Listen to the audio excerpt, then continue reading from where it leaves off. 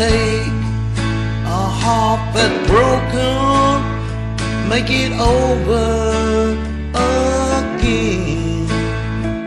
But I know a man who can.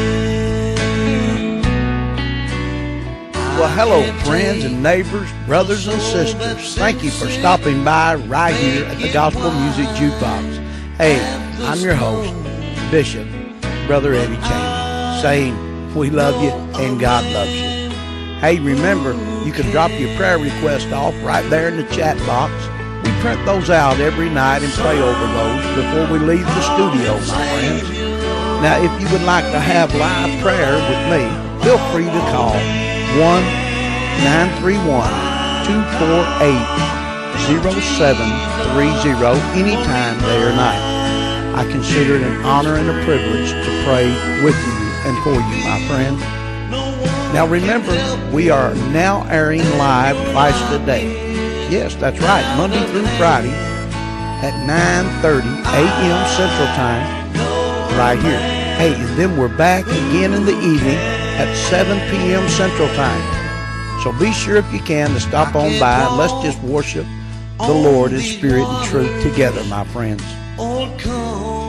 Now, get ready as we pray that God continue to bless you and your family as you continue to be a blessing to others.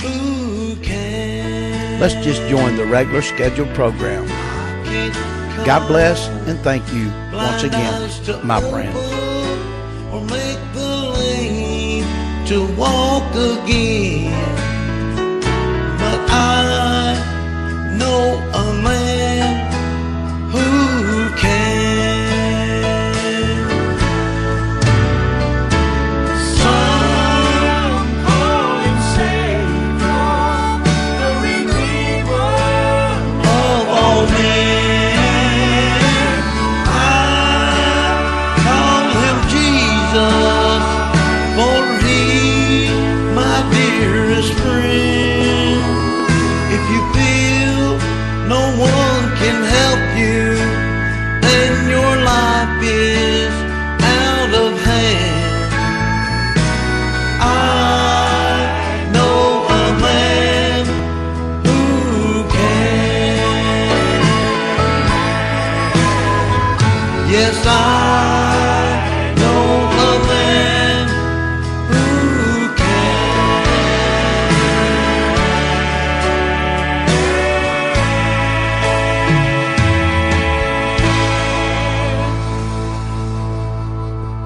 Well, praise God and God bless you. Welcome into the Gospel Music Jukebox. Hey, I can't get in the chat room tonight. It won't let me open it. Our internet is really bad right now. It's raining real hard here. So I don't know if it'll even stay on long enough for me to make the announcements. But I'm dealing with, I'm right in the middle of a battle here myself tonight, friends. I've got 3 emails from 3 different people saying that I'm causing confusion with my radio scheduling, that they can't join me for being with others. And I'm like, hey, I've been doing this a long time at 7 o'clock, but I mean, I don't want to cause no confusion. So what I'm going to do, it's been on my heart to talk about, and bring forth to the body of Christ. And I've been doing that in the word that God's been giving me about we need to be taking heed to ourselves because there's false prophets in the land, and they really are. If you believe we're in the end times, then you know what I'm talking about, and if you're born again, you know that we are at war, and the devil's real, my friends. But what I need to do, I've got to finish up this conversation with these individuals and get this out of my way. Seems like it's been a day of war all day, which every day is a day of war. We know the devil's real. I need your prayers because there's a lot of things going on that the devil's trying to stop me and my wife. We have went full-time ministry.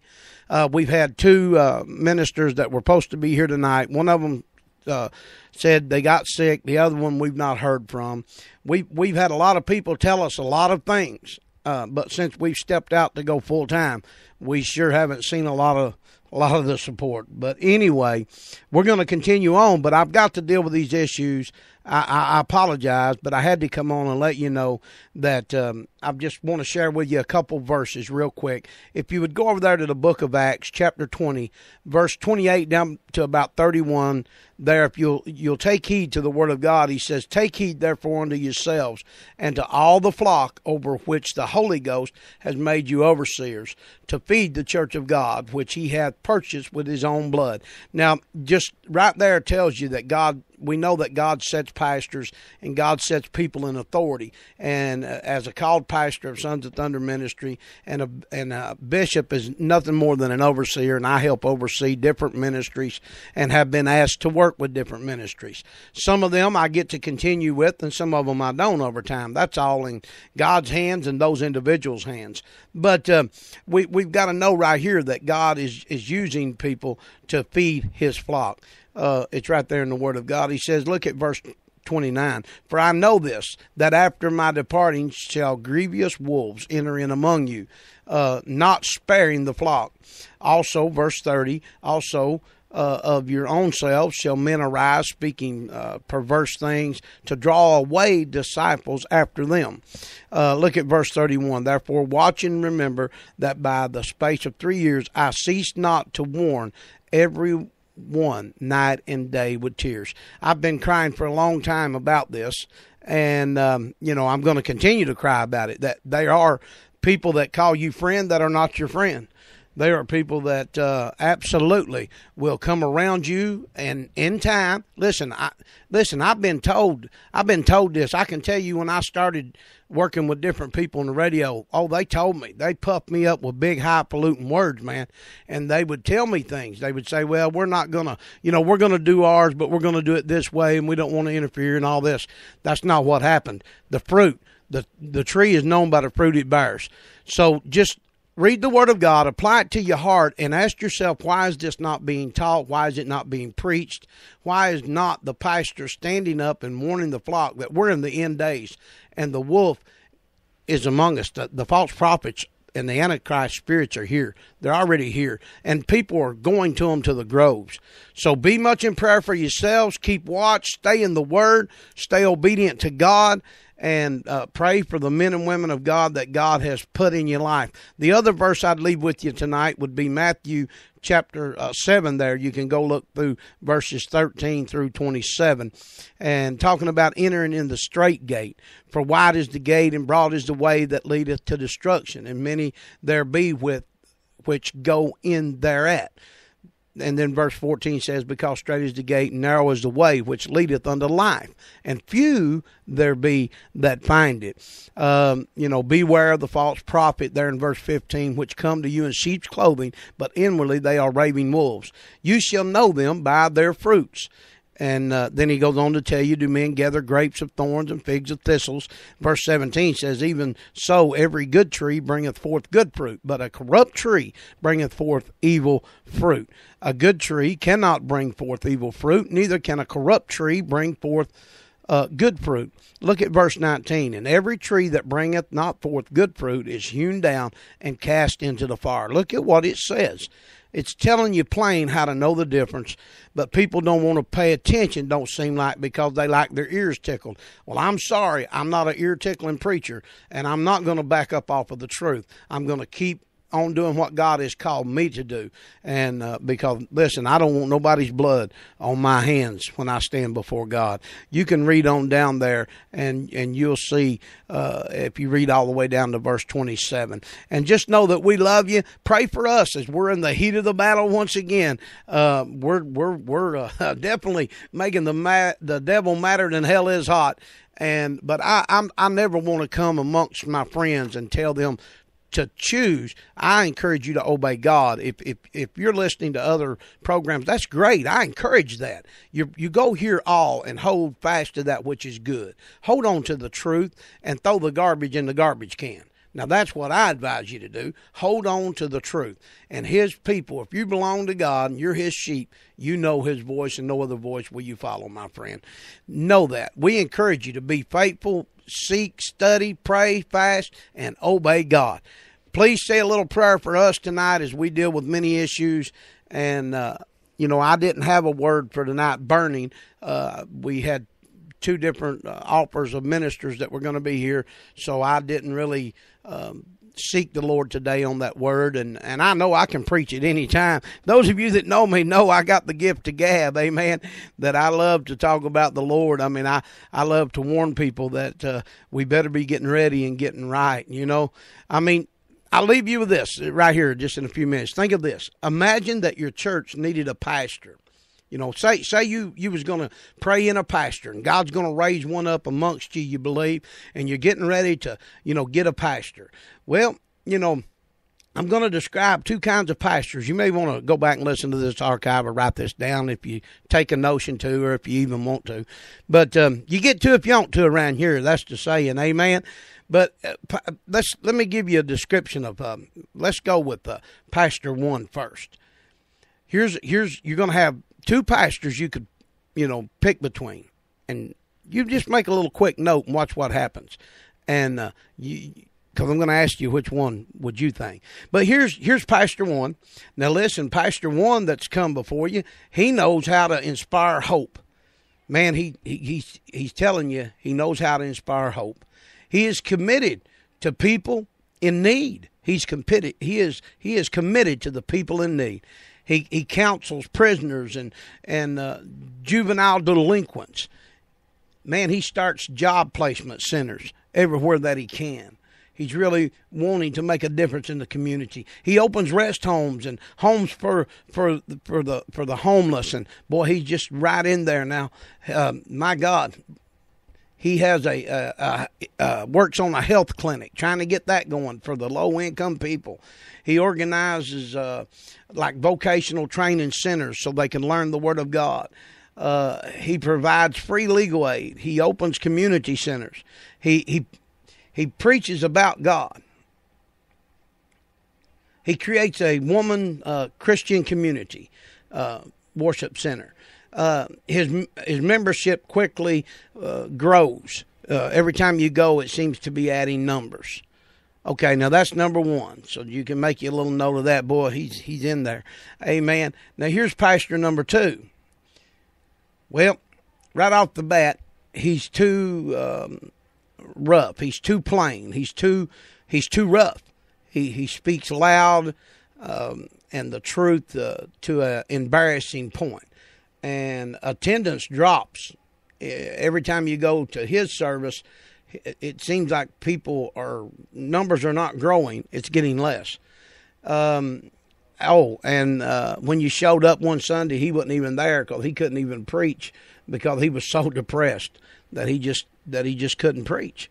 He also, this is Pastor number 2. He began to pray that some members would leave his ministry because they were so set on their own agenda, wanting to do their own thing. They wouldn't take instruction. They wouldn't heed to the Word of God. So he started praying that they would just either get in or get out. He helped answer his own prayer because he started suggesting that members consider another church. In other words, go, find you somewhere. If you want your ears tickled, go over there.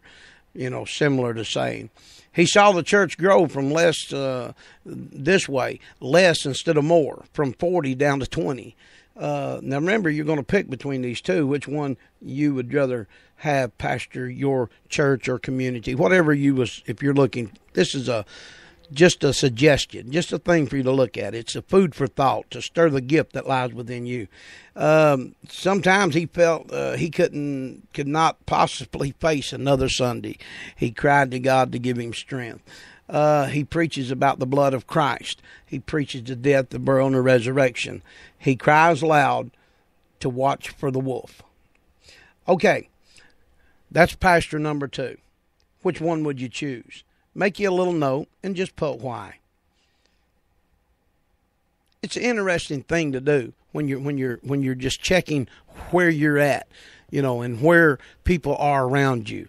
Because if you look and you would take notice that there in Acts 20, verse 28 down to 31, we're to take heed therefore unto ourselves and to all the flock over that which the Holy Ghost has made us overseers to feed the church of God, which he had with his own blood. We're to warn people about this.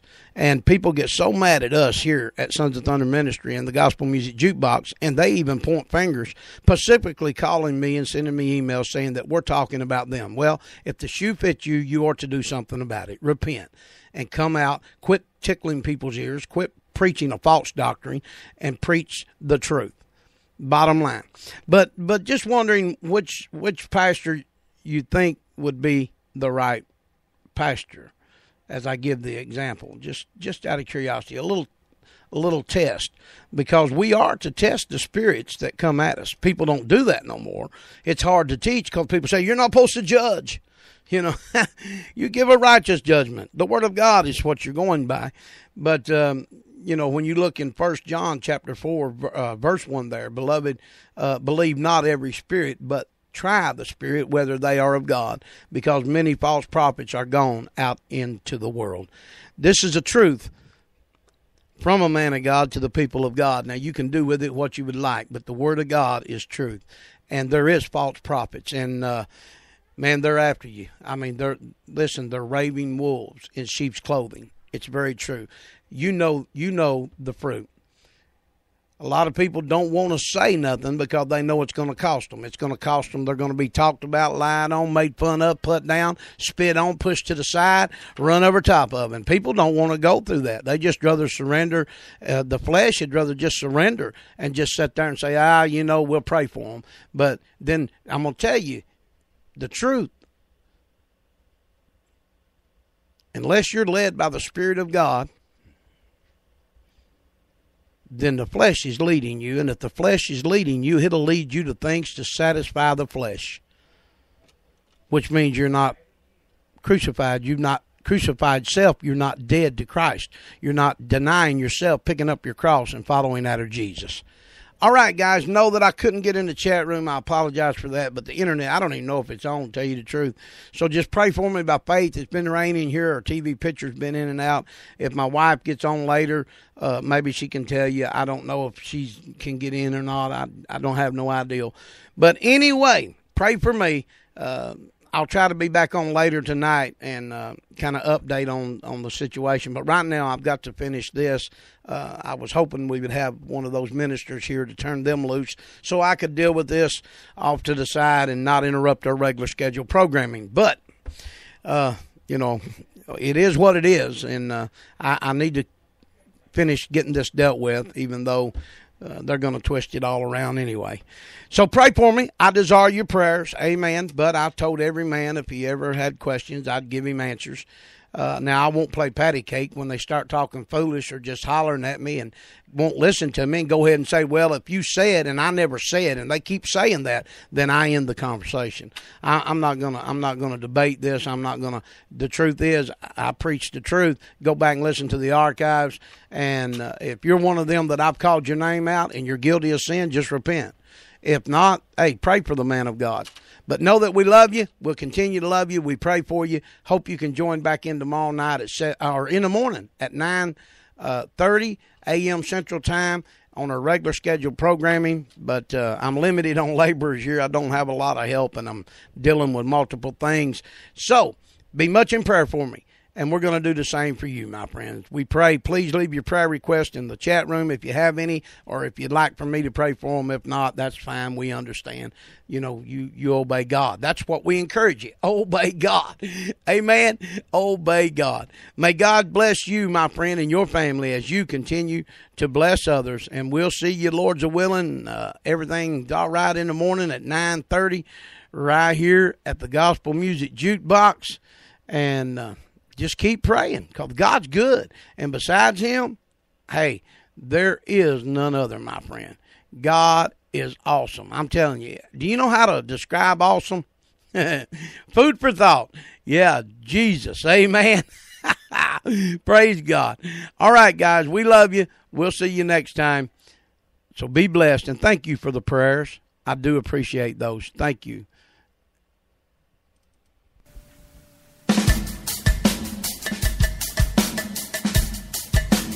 Put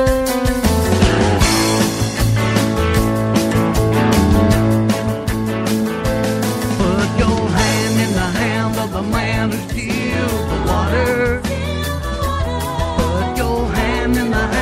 a man who calmed the sea. Take a look at yourself and you can look at others differently. Putting your hand in the hand of a man from a Galilee. Oh yeah. Mama taught me how to pray before I reached the age of 7. When I'm down on my knees, that's when I'm closest to heaven. And he lived his life with 2 kids and a wife. Well, you do what you must do, but he showed me enough of what it takes to get me through. Oh yeah. Put your hand in the hand of the man who steals the water. Put your hand in the hand of the man on the sea. Take a look at yourself and you can look at others differently.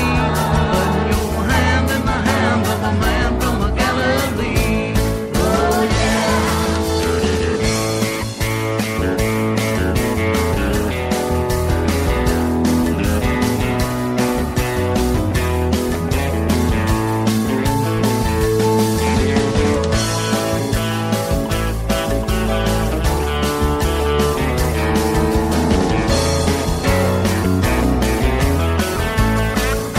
Put your hand in the hand of the man who steals the water.